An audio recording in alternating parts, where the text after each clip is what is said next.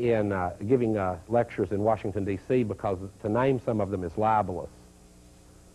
No, anyway, let's leave that where it is.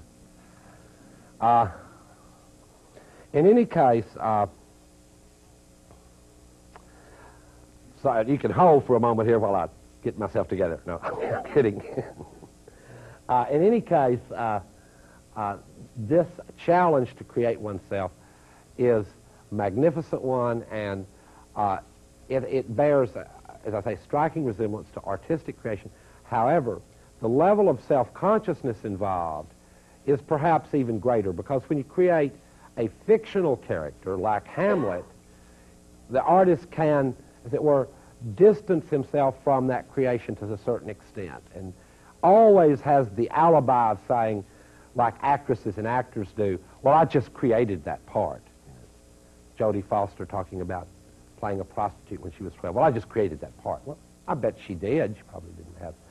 But in any case, an artist can always distance themselves from their work. But if you're Nietzsche's very special kind of artist, and your work is yourself, your own subjectivity, then the split and the distance is much more intimate and narrow, and the creation is your own self-creation, then the challenge is extremely risky. Because if you write a character in a novel or a play and you don't like the character, you can edit it. But if you write a character for yourself in an ongoing way, you can't just simply edit it out, because it is you, your subjectivity, that's at issue. So for these and a host of other reasons, I think that Nietzsche's challenge concerning the eternal recurrence is a fascinating one. Another motto that grows out of this notion of the eternal recurrence is Nietzsche's motto that he was in love with fate, or loved fate, the love of fate. Because for Nietzsche, there is something also fateful about where you find yourself. You know, I mean, Nietzsche believed that you find yourself, as a matter of fact, growing up in certain communities with certain, you know, linguistic possibilities, historical possibilities, social possibilities, and so on, about which you have no choice. You know, Heidegger's sort of yucky way of saying this is that you're sort of thrown into the world. Another way to put the same point is, if you've ever seen this game Class Struggle, a Marxist dice game, you begin by rolling the genetic dice, okay? The high roll, if you roll high, you get, first of all, the order in which you roll helps to tell you, you know, something. You begin rolling with the whitest male rolling first, on down to the darker males, and then you go down, and the last person to roll will be the darkest female in the room as you roll the genetic dice, and then they tell you what class you're born into. And so the throw of the dice, so you may go, well, that's a silly. No, I mean, it's the throw of the genetic dice does put you in certain positions and conditions of life to begin with that you did not choose. And for Nietzsche, that's a threat and an opportunity, both. The flip side of that crisis is an opportunity. And that's that whatever your condition, this kind of act of self-creation can be undertaken, and in fact sometimes spectacularly so, when you're thrown into the worst conditions.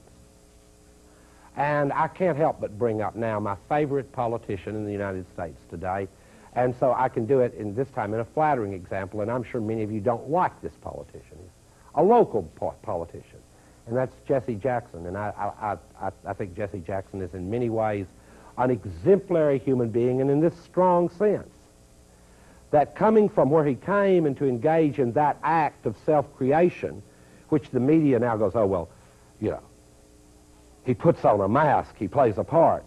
Well, how long have they been around here, you know? I mean, how long have they been around the United States? I mean, is that supposed to surprise anybody? No, it's the quality of the performance. It's how intimately it's knitted in with self and against what obstacles that's given it its drama.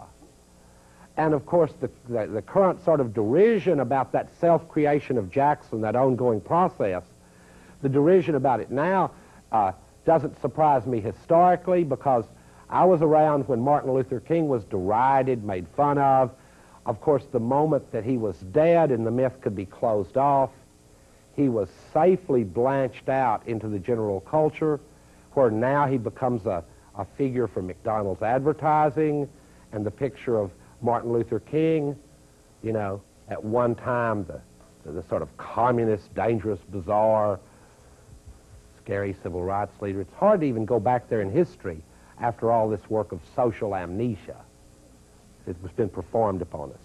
But now that he's blanched out, safe, secure, in short, dead, then the general culture can tell new myths about him. But I can guarantee you this, if, and this would be, for me, tragic, if anything ever happened to Jackson, it would be a few years, but then the next thing you know, we would have pictures of him. He would be whiter than when he was alive. This is, I mean, just let me, this is for me a humorous note.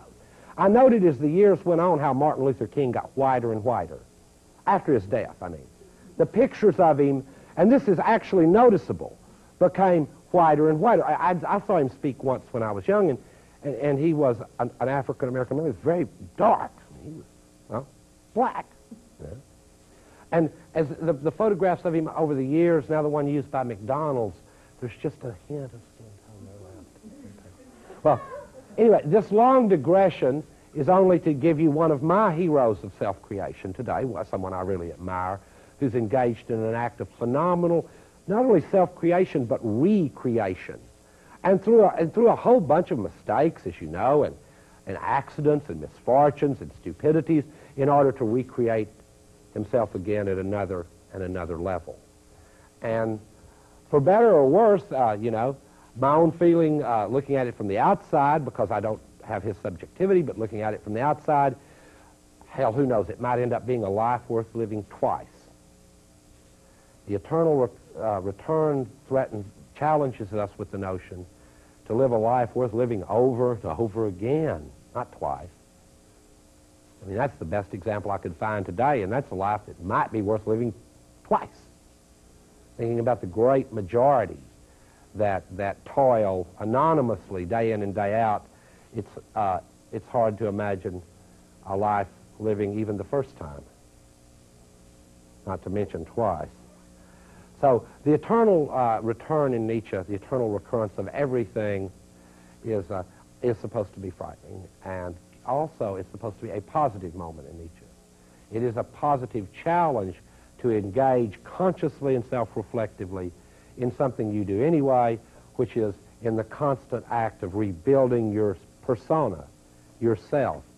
This is not, and Nietzsche is far too complex to believe that this is the advice to stop wearing masks and be who you really are. Well, you know, if you check the philological history of the word persona, you'll see that that's not interesting. And I'll make a comparison here with David Hume, the British philosopher, the empiricist. When Hume goes in search of the self empirically, and he knows as an empiricist that he has to find the I, the self, the subject, empirically, he has us do an experiment. We are to look for it and find ourselves in this inner space of our mind, where is the I, the self. And Hume performs this experiment in a treatise of human nature, and damn, there isn't one. You don't know what color your self is, what weight it is, and so on. Not your bodily self, but yourself, that thing that continues through all the changes in your body and hair color and weight, height, and so on. And Hume, with the rigor that belongs to his thinking, goes, it's a fiction. There is no self, no I, no substantial individual beneath all the surfaces. We've looked for it, it's not there, it's a custom, a fiction, a habit. Just habitually, you know, the way we behave with one another. We have driver's licenses and lawyers to take care of continuity. There isn't such a thing. It's a convention, a habit, and so on. Well, so that people wear masks is not only interesting, it's interesting because beneath the masks there isn't something called the self. So that makes one become concerned in Nietzsche's way that the various masks, shapes, and forms that one does wear and choose in order to become what one is, to use Nietzsche's phrase, in order to become what one is, is not to become an authentic self, but to become the best and most interesting self that you can create. And it's not, in that sense, it does not belong to the dogmatic tradition of philosophy, because God knows what variety of selves would be created if people had the opportunity and the vision and the will and imagination to create themselves in this radically self-conscious way that Nietzsche challenges us to do in his myth of the eternal return.